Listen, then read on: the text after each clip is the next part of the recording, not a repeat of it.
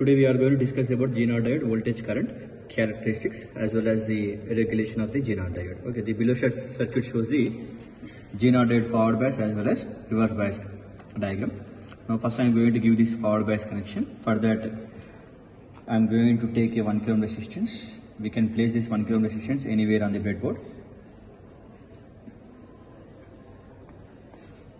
Thereafter take the Zener diode anode to the resistance second hand, 1 kilo resistance second hand. Now how to identify the anode and cathode? So here the black spot indicates the cathode and this one indicates the anode. Now here anode is connected to the 1 kilo resistance second hand.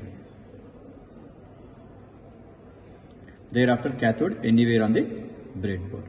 Okay. Now take ammeter positive to the cathode. Now this is my ammeter positive to the cathode, vertically on the same place. Thereafter ammeter negative anywhere on the breadboard. Okay. Now connect the voltmeter in parallel with this Zener diode. Now positive is connected to the anode, vertically on the same place. Thereafter negative is connected to the cathode, vertically on the same place. Okay. Now we need to connect the RPS here. RPS positive is connected to the 1 kilo resistance first end. Now this is my RPS positive to the 1 kilo first end. Now this is my 1 kilo first end, 1 kilo resistance first end. Thereafter RPS negative to the ammeter negative. Where is ammeter negative? Here this is my ammeter negative. If you observe here, this is my ammeter negative. Connect here. Okay. Now this is my forward bias connection.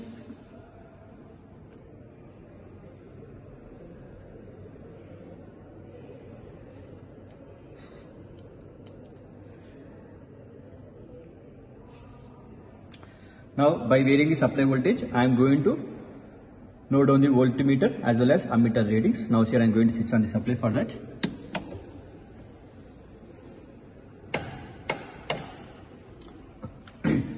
Now vary this supply voltage. Here this is similar to your PN junction forward bias only. Now here I am increasing supply voltage, it is 0.3, whereas the current is showing 0. Now verify for the next value. It is also showing it as 0, 0.4 also. For 0.5 also it is showing 0. For 0.6 the current is starts increasing. Up to that value it is 0. That means after cutting voltage only this current starts increasing. That is what we need to observe in the forward bias. Now here, now when you increase the supply voltage further, the voltage across the Zener diode is 0.7 and there is a sudden increase in the current. Okay, that is what we need to observe. At 0.8 it is 29.2. Now there is a sudden increase in the current after reaching the cut-in voltage.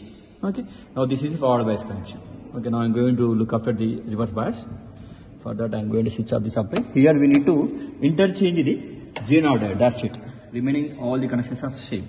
Okay. See here. If you observe here, only here only Zener diode is interchanging. Remaining all the connections are similar only. Now here I am interchanging the Zener diode terminals.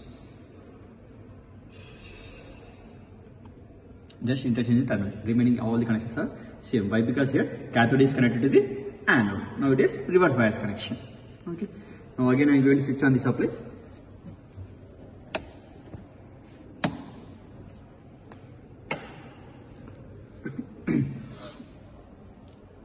Now apply the voltage. Now here we need to observe whether this voltage is maintaining constant or not.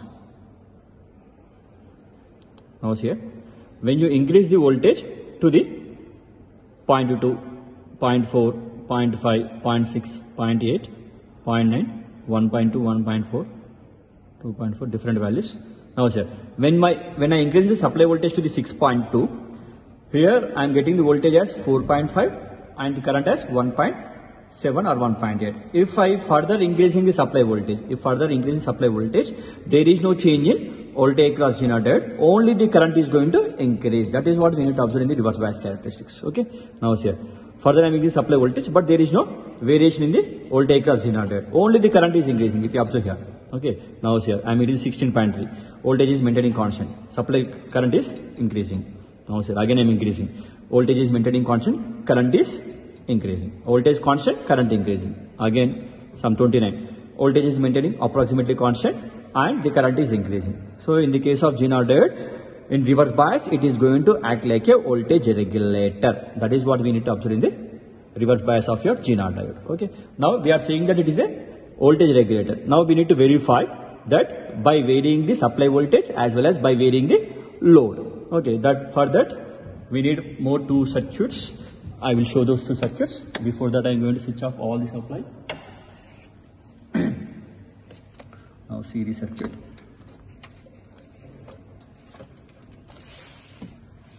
Now here, if you have, this is the circuit for verification of voltage regulation. Now see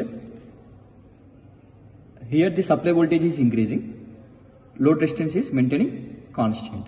Okay, now we need to verify whether the voltage is maintaining constant or not by varying the supply voltage. If the voltage is maintaining constant, then that is called your voltage regulation. Similarly, in this case, load is varying, whereas supply voltage is constant. In this case also we need to observe voltage across the load, whether it is maintaining constant or not. That means in both the cases, we need to verify this voltmeter reading. If the